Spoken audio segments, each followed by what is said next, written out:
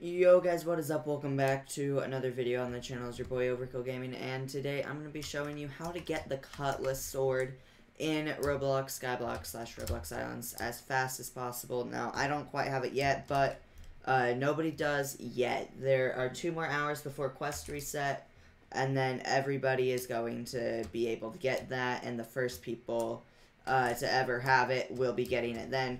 But I'm going to be just showing you my strategies I do to get these challenges done, get kills, all that good stuff.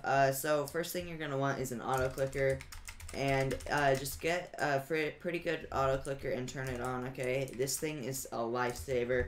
You aren't going to have to click every 2 seconds. And Rage Blade, you may think it would be pretty good, but it's actually not as good as the Cactus Spike.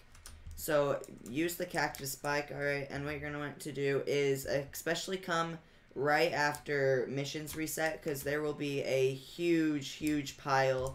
There will be a huge pile of people right in here that are all fighting, and they're going to just be all trying to kill each other, so you can swoop in, get some kills, get some assists, get free damage. And it's literally just free, okay? It's the freest kills you're gonna get. There's nothing freer, okay? And as you saw there, I did die, but it is okay. You respawn right here. And I actually do seem to be wrong. It seems like people are getting the Cutlass. I guess I just didn't do my quests in time. Or didn't do my quests in time last night. People are getting it before me. So another thing you're going to do is whenever you see someone on low to medium health, so if it's in the orange or red, just target them, alright? Target them as hard as you physically possibly ultra mega can, okay? They are going to be pretty much completely free.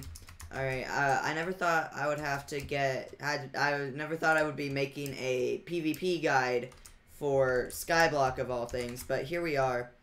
So, yeah, it's pretty simple. Another thing is try to get behind the backs of people, okay? And always be spinning around, keeping people in front of you, because if they're behind you, you can't hit them, and vice versa. If they're behind you, you can't hit them. If you're behind them, they can't hit you.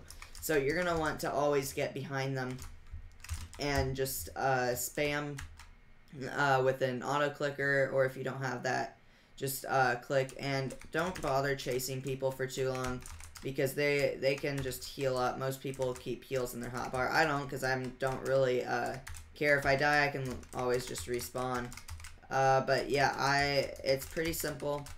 You just chop everybody up, and I will be doing a video tomorrow showing off the Cutlass, telling you guys if it's worth it and all that good stuff. So make sure you stop into that, and I'm gonna wrap up the video there. Hope you all enjoyed. Hope this helps you out a bit in your path to getting the Cutlass, which, if it doesn't get duped, is going to be one of the most valuable weapons in skyblock before too long.